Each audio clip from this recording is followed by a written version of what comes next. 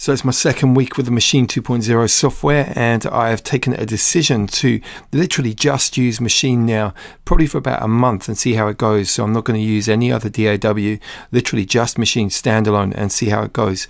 I've got a remix on the go here for DJ Nav, and it's a track called Reflect. He sent me the parts last night, and I just brought in a couple of elements, which is one of the keyboard stab sounds and also the vocals. So that's all I'm using. Everything else is basically brand new, and I'm really enjoying using the hardware to put this together. So I'm just going to take you on a little tour of what I've got on the go at the moment. This is not necessarily going to be in the actual finished release, no guarantee at all. What I wanted to do was to get a real kind of dubby vibe, real kind of bumpy old school kind of vibe. I think that's going to suit it because it's going to be a vinyl release, and so I wanted to really focus on this key sound. So I'm just going to show you here. If I solo this, it's a real classic kind of vibe, real kind of almost like Kerry Chandler's style chord sound, which is from the original track. And so what I've done is basically, let me just take this and we'll unmute some of these elements. So I've got another chord to complement. It's kind of filling in the gaps. Just going to bring it over on the software here so you can see. And then basically I've made a little kind of shopping list here really, just to get some elements that I can use. So I could take away the original one. And that's really clipped at the moment. I'll fix that up. I'll tell you something about this sound actually. You can see there, it's actually playing backwards. And that's got that nice kind of rise to the texture there. It's working really well. Another one. Now the thing about this sound was that it was very similar to the others. So what I wanted to do was to kind of grime it up a bit. And so that's why the sample rate reduction is going on there. So you can see 19.4K. And that's really roughing it up. So like that, it's an alternative texture there. And let me just see what else we got. Another stab. So that kind of, yeah, I think that works nicely there. So the beats programmed in, and then something to complement them. And I'll bring the bass in, drop the beats out.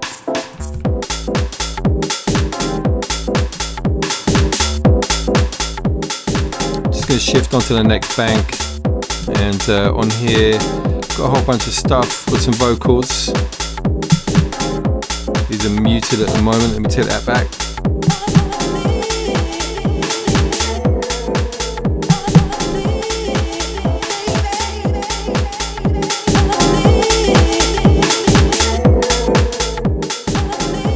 So that's that lot.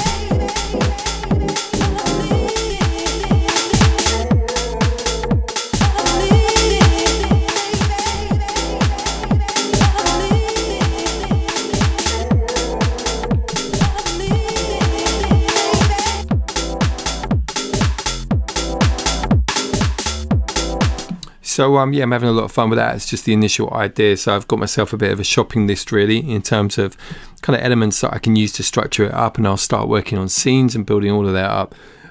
Just to give you a little breakdown of something on here, let me just have a look back onto the first group, bank, and one of these is the bass, and that was just a little customization. Let me just take a look at this on the software. I'm going to bring up the interface. Let me just go back, in fact, onto Massive, which I used. So this was a preset that I customized a little bit to get the kind of flavor that I wanted to get on there. So let's just have a listen to that.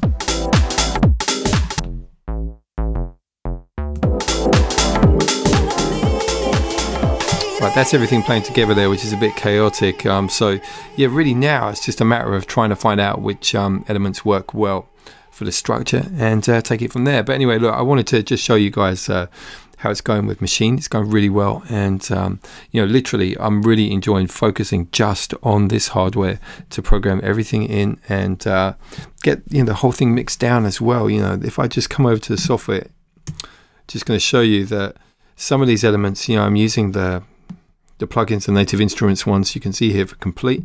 Another thing that I'm doing is I'm using Span from Vox & Go. So if I want to get a sense of how things are with the frequencies when I'm working on headphones and stuff like that, it's quite nice to be able to see that. So I've been dropping in the span. There's a little kind of visual analyzer here and there. My master chain at the moment is Satin, which is this amazing tape simulator from Yuhi. This is going into the solid bus compressor. Actually, in effect, the Satin is bus compressing already, so it's then going through this one. And then my trusty L2 as the last point on the stereo chain as my limiter. So let me just show you what's going on with them. Just going to mute some elements.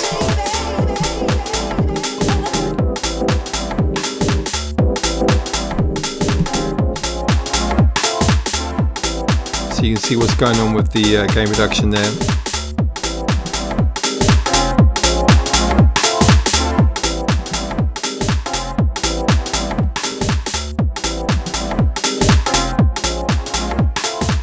So ultimately, it's not pushing too hard into the limiter there. I mean, I'm going to be supplying this as a 24-bit file with some headroom for the mastering, because it's going to go on vinyl.